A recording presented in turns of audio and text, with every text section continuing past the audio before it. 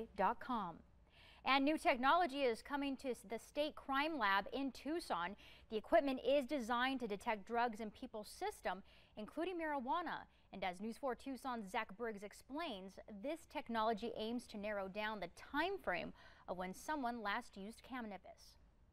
The governor's Office of Highway Safety awarded a $200,000 grant for the purchase of an upgraded piece of forensic equipment. It's called a gas chromatograph mass spectrometer.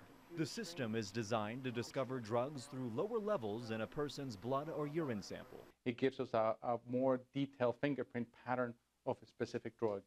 Forensic scientist Estuardo Miranda says this new instrument should prove effective in identifying THC levels for DUI cases. We can, with more certainty, say whether the drug was used prior to driving or was it a day or 2 days before.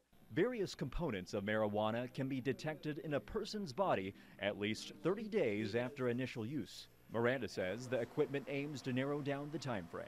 Other metabolites can give us that indication of when the drug was used and narrow the window. Instead of days, we can bring it down to hours of use. There were over 25,000 DUI arrests in Arizona in 2016, with over 4,000 related to drug impairment. Miranda noted the frequency of marijuana-related DUIs has prompted the need for upgraded tools, in turn better serving law enforcement agencies.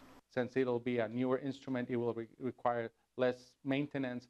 We can keep the instrument running at all times to get those cases turned around. Zach Briggs, News 4 Tucson. The Las Vegas sheriff is defending his department against charges